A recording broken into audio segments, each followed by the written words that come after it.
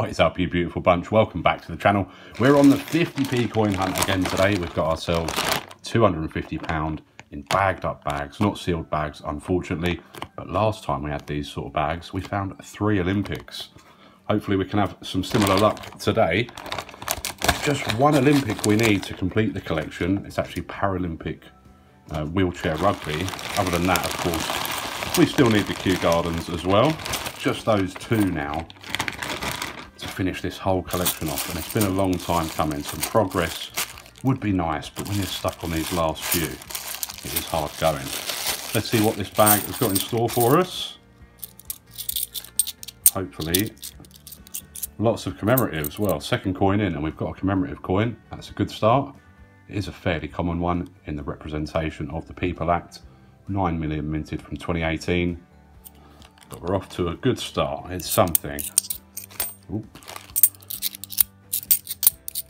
We will of course double check through all of these coins again after the hunt, as I always do, just in case I might have missed anything, and also checking for any errors, or especially those low minted shields, or even better, the NIFC shields. Those 2009, 10, 11, 16 and 18 shields like this, but only came in the collector's sets for that year. So if we find them this way up during the hunt, we don't tend to flip them over, and I check them all at the end. It's been a long time since we found an NIFC though. We did find one on the channel once, a long time ago now. We're long overdue one, so you never know. I have only ever found 2 in total, one in a hunt and one from change in a shop, believe it or not. In fact, the guy held out all of his 50p's in his hand. It was just a random shop, and I went in, asked if he had any picture coins. He held his whole handful out, and I spotted I think it was 2010 date, and it was a shield. I was gobsmacked, couldn't believe it. The guy in the shop was suitably confused when I swapped a normal looking 50p with him for another normal looking 50p, but there we go. There's a Tom Kitten from the 2017 Beatrix Potter set. All the 2017s pretty common. 2020 Diversity Built Britain is another fairly common find, but at least we're finding stuff. We have, as per usual, got a few questions to get into, left in the comments section of previous hunts. Here's another 2017 with 50p on the obverse, and a second Tom Kitten. Unusual. They are common, but I usually find 2 in such quick succession. But yeah, we've got a few comments or questions to get into, and everything from today is from this video. We have question number 1 from Monty 788. And Monty is asking, do you think that the modern £1 will ever be earmarked for a commemorative design? Wow, another Tom Kitten. It's a great question, and I wish it's something I knew the answer to. I don't see it happening though, unless they're going to call it a day on commemorative 10p's. Maybe they'll try the pound coins, but there's a Johnson's Dictionary. Third most common of all of the commemorative 50p's. I could see it happening. I could also not see it happening. Of course, the old round pounds had commemorative designs, lots of different series, from bridges to the capital cities to the floral designs and the heraldic beasts. So it wouldn't be that revolutionary to see it happen. There's the tail of Peter Rabbit. There was a time when there were, of course, commemorative 50p's, £2 and £1 in circulation. Not that long ago. So yeah, it would be nice, wouldn't it? But I personally don't think it will happen. It's certainly not in the next few years, maybe in the distant future, but for now I don't see it happening. especially considering they're not circulating most of these commemorative coins anyway these days. Why include another denomination when you can just keep pumping out 50p's and £2 constantly? There's another Diversity Built Britain. I think we'd all just love to see anything commemorative in circulation a bit more often. Oh, there's a nice one we don't see too often. It's overseas territory, the Bailiwick of Jersey, which of course is the Channel Islands. And there's one really scarce date on this, and that is not it. 2009, we certainly already got that. But we'll pop it in the keepers section. They're above face value. You're not supposed to find them in UK change, but they do pop up now and again. Here's Mr. Benjamin of Bunnies, the most common of all the 50p's in circulation. Commemorative ones, 25 million in each. 25 million of these. But you've got to check for a die rotation. That one's okay. Worth a look though. If you find one where the queen isn't correctly aligned, they're changing hands for about 30 or 40 quid. Last time I checked. Right, let's get cracking through these coins. We do have more questions. We have one from To Coin a Phrase.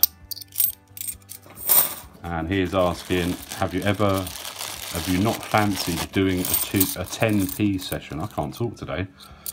Have you not fancied doing a 10p session? Now this is in response to my plea, if you will, to let me know what sort of videos you guys want to see on the channel.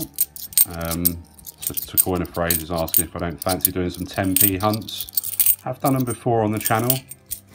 But generally, pickings are so slim on those. You're lucky to find one territory maybe and an alphabet. If you're lucky, maybe 2 finds in a whole bag.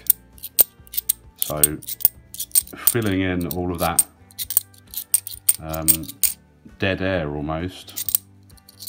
There's an interesting coloured Battle of Britain from 2015. Is the Jodie Clark circulated portrait. Been through the wars, that one. We'll put it in the keeper section and put a normal circulated price up there. But we won't be keeping that one in that state. Yeah, considering we already do a Q&A bit on the 50p and £2 hunts, I don't think we'd be able to do the same and copy Mr. Christopher Collects on the 10p hunts.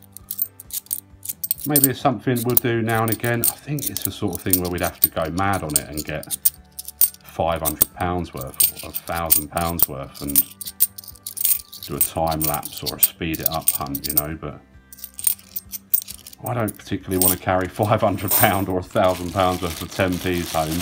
That would be heavy. One bag is pretty heavy. So yeah, maybe it's something for the future. Great suggestion, though. Thank you. And if you don't know about To Coin a Phrase, go and check out his channel. Give him some support. He's another coin content creator or coin tuber. Oh, nothing in that bag. Plenty more still to go through though. No Olympics yet. Only a couple of lower tier keepers. Nice to find a territory though. Has been a while. There's a Girl Guiding from 2010. Again, it's pretty grubby, but being a fairly common coin, not the end of the world. Up the top you go.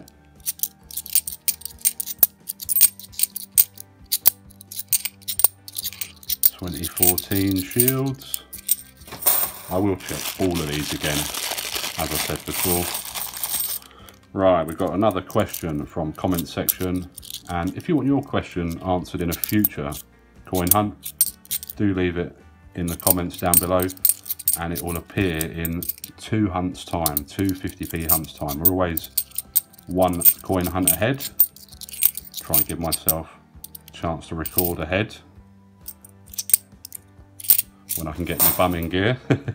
Here's a 2017 without 50p on the obverse, so this will be something, won't it? Oh, look at that! Look at the colour of it. Wow, what has caused that? It's almost like somebody's deliberately done that.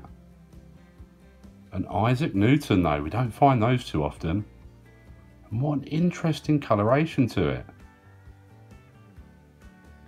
I think I do remember seeing these multicoloured ones on eBay before, people selling them on there. So perhaps it's one of those, or perhaps it's just been left in a pool of tea or something to get stained. But that is very interesting. A great find, even though it's a bit defaced, let's say.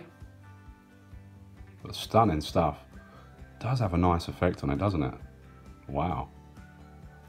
I knew what it was when I could see that there. I didn't want to spoil it though. Of course, we find a lot of these 2017s without 50p. And when the point is at the bottom, that's a shield. That's the one we find most often. But when it's a pointy top like this, you know it's a Newton. But didn't want to spoil the surprise, so we spun it. And there we go. Look at the colour on that. Bizarre. Great find though. Right, so yeah, another question. We have one from Allotment Diggers. And he's asking, what is the oldest coin in your collection? And he says his oldest are Celtic coins dating back to 200 BC. Wow. Oh, here's a 2016. Could it be a duck? That would be epic. No, Team GB. Pop that up the top there. It's a huge shame we didn't see the Team GB from last year in circulation. There's a Battle of Hastings. That's another low tier keeper. 2016. Not worth a huge amount, but do change hands for just over face value. The oldest coin in my collection, I believe, is a Roman coin, which I got fairly recently. And I think that was from about 360 AD. And that came from another coin content creator via somebody else, because Nick Thomas won Coin Patrol's giveaway and won a load of random coins off of him. And in that was a Roman coin. Most of the coins were world coins, and it's not really what Nick Thomas is into. So, oh, I thought that was wheelchair for a minute. It's because this was the other one we were stuck on for so long, wasn't it? Ah, I thought we'd done it. Weightlifting is still a great find. Is an Olympic. Was one that we were stuck on for quite some time. But we did find it in the end, and it's just the wheelchair rugby we need now, not weightlifting. Getting them mixed up in my mind. Great find though, in stunning condition as well. Very nice. But yeah, last time we were at the Royal Mint, Nick Thomas kindly gifted the coins to me because he thought I would appreciate them more than he did. So thank you for that, Nick. And that is now firmly the oldest coin in my collection. There's a Roger Bannister 4-minute mile. Pretty common. So yeah, thanks for that, Allotment Diggers. And I'll have to try and pick up some Celtic coins, see if I can match you up. Oh, look what we've got coming up here. First up, we have a Scouts from 2007. It's another pretty common one, but a nice mix we're having today. Oh, let's leave that and see what else is in here. Oh, there's a bag full of commemoratives. Could be anything, that. There was an Olympic in here. There's only 3 coins this can be. Commonwealth Games, WWF, and Kew Gardens. Imagine. It's a bag of commemoratives for the most part. Look, there's 3 Christopher Ironsides there. We haven't found one yet today, so there you go. 3 Christopher Ironsides. A dictionary. Another one. Another Ironside. A Benjamin Britten, which is a low tier keeper for us. We keep these. Again, changes hands for just a bit more than face value. And a Scouting, so that was absolutely jam-packed with commemoratives, that one. There was only 8 non-commemoratives in that bag. Right, what's it going to be? I'm going to do the old feel the other side. Oh, it's definitely not a Q. WWF. Still a great find though. Not a Q, but certainly better than a Commonwealth Games. Great stuff. We're doing amazingly well now here. Can't believe I thought we found it some reason in my mind, as soon as I saw it, I thought, that's it, that's the one we need. It was one that we were stuck on for a while, but I found that a little while ago now. Still just need that wheelchair rugby. It's out there, we'll find it one day. And when we do, oh, what a beauty. This is a great hunt. Mrs. Tittlemouse, 2018 Beatrix Potter. That's a great, great find. And in pretty nice condition too. Wow. Probably the most valuable find of the day so far. Of course, values for all of the coins will pop up in the top right there. That is brilliant. What a hunt. We've still got 1, 2, 3, 4, 5, 6 bags to go. Oh, what was that? Something bunny. Was it Benjamin or Flopsy? There's the tail of Peter Rabbit. 19.9 million of those. Massive mintage figure, lots of them around. 2017 with 50 pence on the obverse, so this will be a Potter. It's another Benjamin bunny. Oh, and it was a Flopsy bunny as well. Unreal. What a hunt. Okay, sorry Mrs. Tittlemouse. Flopsy bunny is now by far the most valuable find we've had today. What a find, what a hunt this has been. Wow, look at that bottom section, and we're not done. We are not done.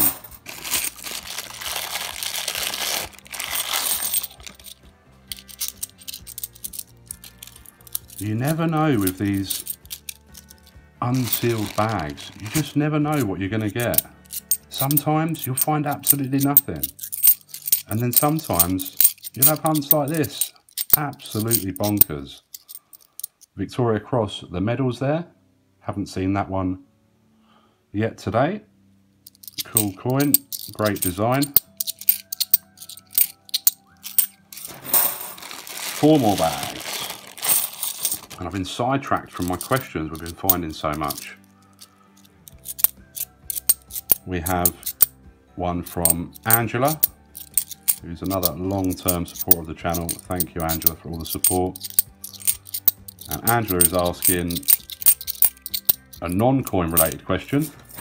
We love these. There's a girl guiding as well, 2010, yeah.